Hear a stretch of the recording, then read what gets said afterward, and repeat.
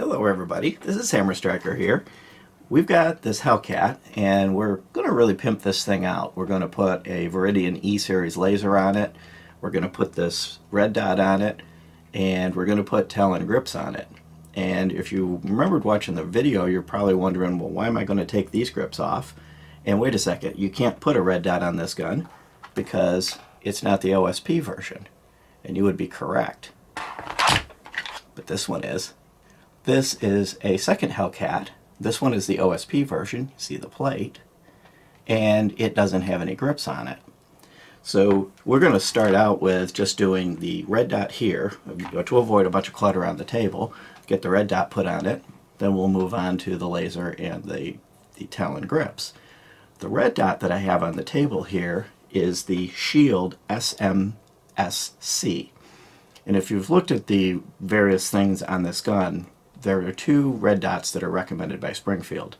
The Shield RMSC and this SMSC. The RMSC is readily available outside of Springfield. Right now, as of the making of this video, you can only get the SMSC from Springfield. You order it right from their site. It's $2.99. They ship it right to your house. The primary difference between them is the SMSC has a polymer body. The RMSC has an aluminum body. And both of them have a polymer optic, which you'll see is actually quite clear. And before you get too worried about the polymer, it's probably not truly a polymer. It's more likely a polycarbonate like you would find in your eyeglasses. And that type of lens has been around for quite a long time. It's quite popular and they're pretty durable. The key to it is they're light. This thing only weighs a ½ ounce with the screws. It actually weighs less than the plate we're going to remove to put the thing in. The slide on the OSP, as well as the original one, the regular one without the removable plate, weighs 11½ ounces. The slide with the Red Dot on it when we're done will weigh 11 ounces. So the slide's actually going to get lighter when we remove this plate and put the Red Dot on there. And that's going to be important for a couple of reasons. One is cycling speed and reliability. And two, when I put this thing on top of the gun, which of course is going to sit down in that well, but you'll see it's not much thicker than the gun. And when it sits down in the well, it's actually right about the exact width of the slide. So the small size of the footprint of it is going to matter to what we're trying to do here. The first step is to remove the slide from the gun, remove the barrel, and basically get it in where you have just the slide by itself, which is pretty easy to do. You lock it back, flip the lever up, pull the trigger, pull it apart, take the barrel out, set those parts aside. So we've got just the slide that we're going to work on. Before we get into the mechanics of doing this, let's talk about a few of the things that are actually here on the table. This kit you can buy separately on Springfield's site. It's a few dollars, but it also comes with the OSP itself. This you can either buy from Springfield or you can get the RMSC on the open market, and possibly at some point you'll be able to get this anywhere. What comes with the Red Dot in the box is this battery, of course, an instruction manual. Now the instruction manual I found to be a little bit on the confusing side because it makes reference to things that don't exist on this. For example, there's reference to pushing a button on the front of the sight to open a drawer to be able to change the battery. Well, there's no drawer. The battery sits right in the base of it, and there's no provision for any kind of sliding parts. So the manual looks like it's possibly basically the RMSC or RMS manual kind of brought forward. Comes with some stickers. You'll see that on the battery itself, I can find where a thing went to, one of the stickers goes on the bottom of the battery, because when the battery drops in here, it actually is right there at the bottom of the sight. There's nothing that goes over the top of the battery, and it locks in place. And by the way, this looks like a sticker when you look at it, and it's got do not remove on it. It covers the electronics, and you do not want to peel that off, even though it kind of looks like the type of thing you might peel off as a protective, shipping protection. And it comes with a couple stickers. And it comes with some other parts you're not going to use on the Hellcat installation.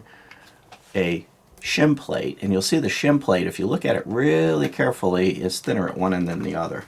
And it may be kind of hard to see.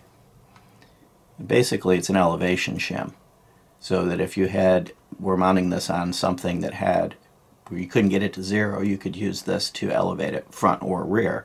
and get it to 0. We won't be using that on the Hellcat, and you won't be using the screws that come with it because you're going to be using these specific ones that Springfield provides. And then this wheel, you can put this on the adjustment wrench. It does come with the adjustment wrenches, so you will use the adjustment wrenches. But if you put this on the adjustment wrench, you push it all the way down through, you can use it as a guide to see how much you've turned it, which that's kind of cool. I probably won't use that mostly because you'll be just turning a few clicks, and I'm going to use a bore laser for the initial setup on this, and then I'll finish it at the range. But that's kind of a useful little tool. And there's also a couple washers in there that can be used as shims. So overall, it comes with several parts that you would use if you're going to put this on a different gun that you won't use putting it on a Springfield. And then the Springfield kit, it's in a clear bag, so it's pretty easy to see what you get. You get the 2 screws and you get the 2 wrenches. Let's go ahead and get started. We won't need this in the baggie anymore. We're going to need these parts out where we can get to them. So I'll open it up and dump them out. Set that aside. I'm going to put the battery in the Red Dot. Now this Red Dot doesn't have an on-off feature that you can manually control. Once the battery's in it, it's on. But it's designed to turn off in the dark. So they rate the lifespan of the battery from 1 year if the gun is constantly kept in the light to 4+ years if it's kept in the dark. So for example, if it's in a safe when you're not carrying it and it's in a holster or otherwise concealed when you are, it's going to be dark. So I press the battery into place. Now I should be able to show you, if I can get it to show up. There it is. Now keep in mind that the dot is going to look really bad. Cameras don't do well with these things. The dot itself is actually quite clear. You'll find that red dots in general, when you show them on camera, they always look pretty bad. But it really is a nice pinprick clean dot that will vary in intensity depending on the lighting conditions. So the brighter it is, the brighter the dot will get. When it's fully dark, it'll go completely off. And make sure the battery is fully in there flush. Now once you've pushed the battery in, there's no way to easily get it out without using one of these little notches. There's a little notch in the frame right there, and you can reach in with the wrench, get the wrench up under the battery and flip it out. But once that's in place, now all we need to do is remove the plate from the top of the gun. One thing I did find, and you'll use the wrench that comes with the kit, is these heads are not very deep. So you want to make sure that you get the wrench in there nice and straight, nice and square, and keep it upright and push in. I fear it might be easy to strip these, and if you strip these heads out, it's a trip to a gunsmith, back to Springfield, or to a drill press. So I'm going to remove them, and I did pre-loosen them to make this easier on film, because I knew I was going to be holding it in a less optimal position for me to hold it. Once I remove them, I can take the plate off with the screws, and I'm going to want to save the plate and the screws for later. And this plate weighs 0.9 ounces. The red dot, of course, is going to go with the lens towards the front. Your classic formation where you're going to look at it from behind. And you just set it in place. There's little notches here on the gun that will align with little holes in the bottom of the red dot to hold it in place. And then you take the 2 screws that come with it. Now, you may or may not want to put blue Loctite on these. One important note is if you look, it may be hard to show it on the camera, actually you can see it on this one right here. See that spring? These holes go down into the internals. So number one, that's why I use the screws that come with it. You don't want longer screws that reach in and touch those parts. And number two, you would never want to put any kind of Loctite or anything like that in those holes. You'd gum up the works. So if you choose to use Loctite, I'm going to try to do this without it. If I find that I need Loctite, I'll take it back apart and do it. You would want to put it on the screw first, use very little of it, and then let it dry, which is actually part of the normal instructions for Loctite, but everybody always skips that. They put a drop on there and just go right to town. You'd want to let it dry so that it couldn't drip down into the works. But as I mentioned, I'm going to try to do it without the Loctite. And if I have a problem with it loosening up, then I'll do that. Drop these 2 screws that came with the Springfield kit in there. They use the longer wrench. And what I always do with this and anything like this is to turn them down snug first and then tighten them in an alternating pattern so that we don't warp the red dot. So you turn each one till it's snug and then go back and forth until they kind of seat. And I don't want to tighten this like I'm trying to put on a tire. I'm just going to put them down till they're snug. If I find they loosen up rather than tightening them tighter, I will go with a little bit of blue Loctite on them. But at this point, it is now mounted and ready to go. One thing I just noticed when I was getting ready to clean up and ready to go zero, I failed to point out how you adjust it. So I have the wrench right now in the windage adjustment, and I'll just turn it back and forth and adjust the windage. And the elevation adjustment is there at the top. So you go back and forth between them and zero the dot, and I've already got the bore laser installed. So what I'm going to do is I'm going to go to a place where I'm at about 15 yards and just align those two dots, and I'm good to go. Now that we've got the red dot taken care of, I'm going to go ahead and move on to the laser. And Viridian was kind enough to send us this E-Series, which is their new series of low-profile lasers, primarily for the pocket pistols. This particular one grips around the front of the trigger guard. So you'll see that there's a bit of a clip there, and the trigger guard's going to go through here. Similar in concept to the Crimson Traces that you've seen on my Glocks. The only thing is, because the Hellcat does have a rail, it's going to use part of the rail as well, so it doesn't need to use as much of the trigger guard.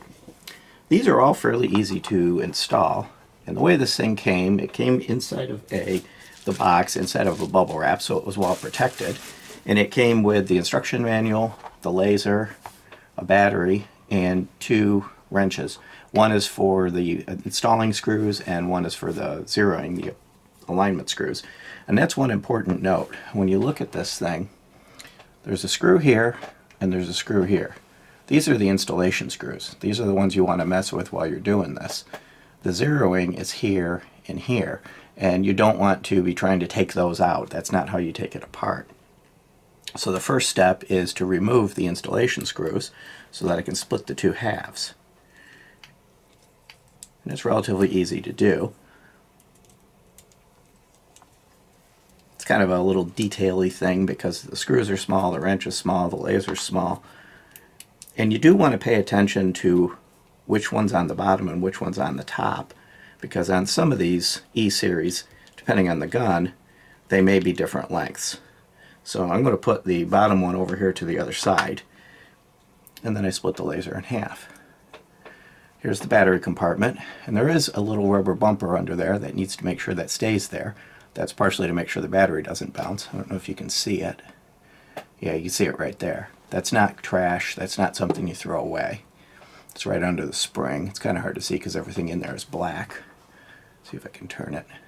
Yeah, now you can see it's a little bit more grayish. So leave that in there. That's not something you pull out and throw away. And you just insert the battery.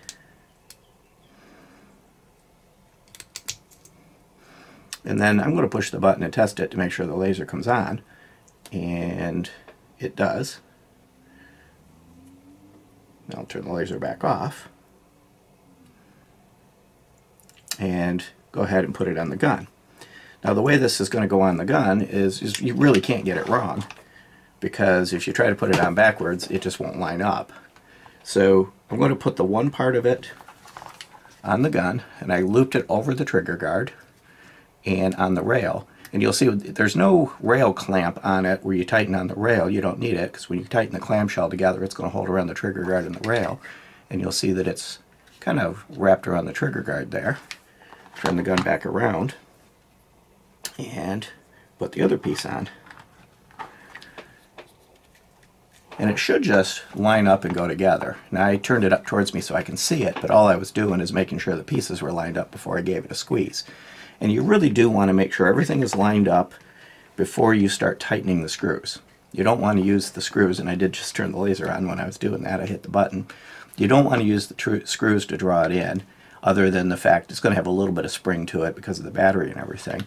But if it hasn't lined up, don't try to force it together with the screws. I'm going to put the top screw in.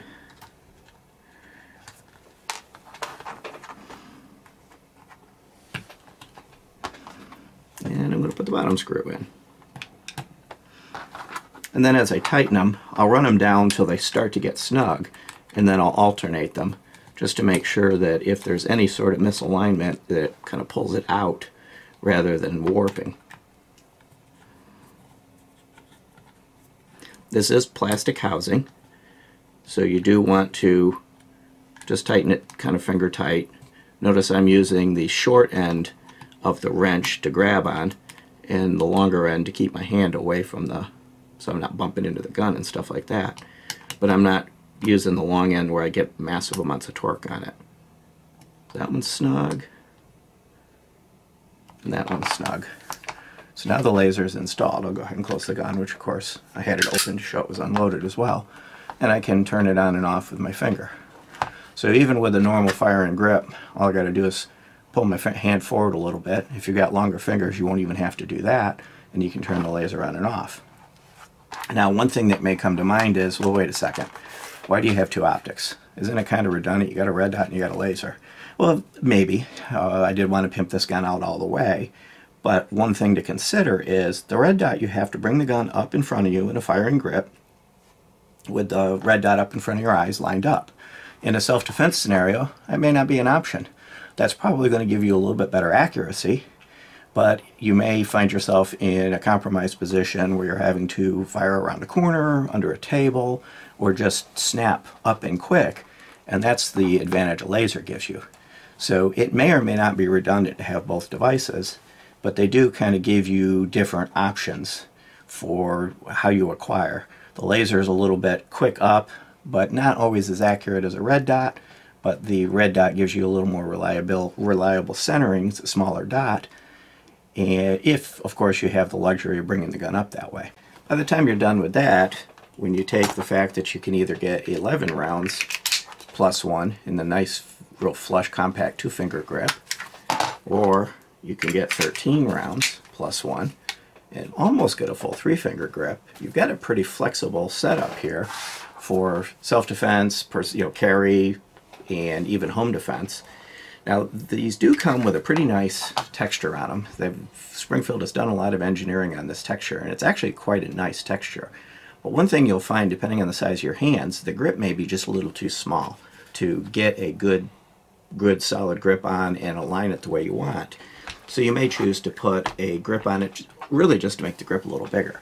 So you've seen this gun where we put a Hellcat, it's a handle it grip for the Hellcat, and it's got this green inset and it's really cool. But what we're going to put on this one is a Talon grip that Talon sent us that will perform the same function. I like the rubber grip, so both of them are the rubber style grips, but you'll be able to see the difference between the two. And in that case, it makes the grip just a little bit bigger and a little bit easier if you got larger hands. Last thing I'm going to do before I run off to the range is I'm going to use the red dot to do an initial 0 on the laser, and then I'll finalize the 0 at the range, and we'll see how these things work. One thing I did actually probably need to show you before I go to the range is what do these Talon grips that I was talking about look like. So what it comes with is the grip for the body of the gun, or the grip of the gun itself, one that goes on the pinky extender for the 10-round magazine, and one that goes on the 13-round magazine. It wraps all the way around the magazine. Now, I don't like pinky extenders, so I don't have the pinky extender on any of the magazines to show this. I can at least show you what it looks like on the pinky extender, even though I don't have it on a magazine. You'll see that it blends well with the shape of it. It goes around basically 3/4 of it. It doesn't go on the back only because it's open at the back, unlike the other one. But it's very well done, very well molded, fits into the contour and the texture, so it would integrate well with the grip, just like the one on the extended magazine does. And you'll see that the Talon grip is a full wraparound. It is the rubberized texture. It goes into the finger grooves and leaves the middle part so you don't end up with a hump here or anything to snag on. And it does wrap around up underneath it right here, and you can barely see it. But what that prevents is these from, if some of them will end right here on some of the designs from other manufacturers, and they like to pick and pull up. With them coming up underneath it, it keeps it really solid. It's not going to come apart. And of course, you do use a heat gun or a hairdryer to heat these up to conform them. Now, I'm not going to show the installation procedure in this particular video. Number one, the video is getting long, and number two, we installed a set of these Talon grips on a P365. So I wanted to show them to you on the Hellcat, but we'll put a link to that P365 installation because fundamentally the process is the same for installing Talon grips, and it goes into a detailed step-by-step. But at least here you can see what the grips do look like. Talon makes really nice grips. They do a really good job in anything they do. And they do have the sandpaper texture available. I just personally don't like the sandpaper texture on any of the grips, so I prefer the rubberized. But you know, it's going to come down to your choice. And it is pre-cut and pre-conformed to the grip of the specific gun. So I didn't use a knife at all on this. I took these, installed them the way they came, they lined right up, everything's perfect, doesn't interfere with the mag release, ready to go right out of the box. Once you've done one a time or two, it's very easy to install these. We're back from the range. The gun worked flawlessly. The laser was just a hair off from my initial rough doing it here in the house. But once I got to the range, I did a little bit of a tweak. I probably can tweak it a little bit more. I was kind of hitting just a hair left, but it was a nice tight group. And the laser dot did co-witness with the dot from the red dot. But of course, when I was testing with the laser for creating the range video for you guys, I lowered the gun a little bit down below my sight line. So when I was shooting the laser footage, I couldn't see the red dot. And then when I was shooting the red dot footage, I turned the laser off. So they are 1 for 1, but at one point I did turn the laser on just to see how it lined up with the red dot, and it was lined right up. I think the distance that I was shooting at the range was a little longer than I zeroed it here. But overall, it's a good combination. You might not choose to do all of this. And by the way, this Talon grip was quite comfortable and it kept the gun really positioned well. But you may choose to do, let's say, the red dot or the laser, but this gun kind of gives you the test scenario for all three of those modifications: the grip, the laser, and the red dot. Beyond that, if you like our videos, please give us a thumbs up, share, subscribe, click that bell up there to get notified if you do. Check us out on Facebook, Patreon, Twitter, Gunstreamer. We're all over the place, even Instagram. Thank you.